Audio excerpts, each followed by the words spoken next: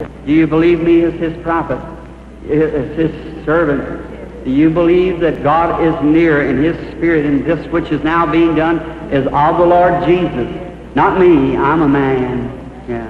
If God will let me know what's wrong with you as a vindication, I am His prophet standing here revealing the truth. As He said to the woman, go get your husband. She said, I have none. He said, you have 5. She said, I see you're a prophet.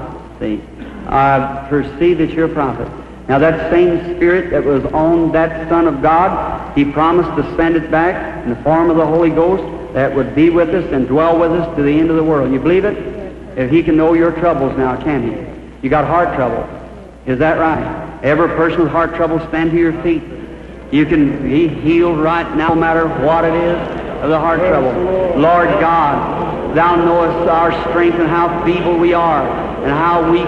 But Lord, we know how strong You are. And heart trouble is something our doctors cannot do anything by.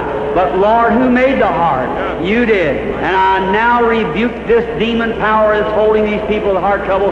May he come out of every one of them in the name of Jesus Christ. Amen. God bless you, sister. I just want to say something to you. You feel different now than you felt in a long time, haven't you? I so the people know there's a real dark spirit. You had bad stuff when you lay down. And now it's gone from you. You're healed. I just told you. Yes, yes, you are. All right.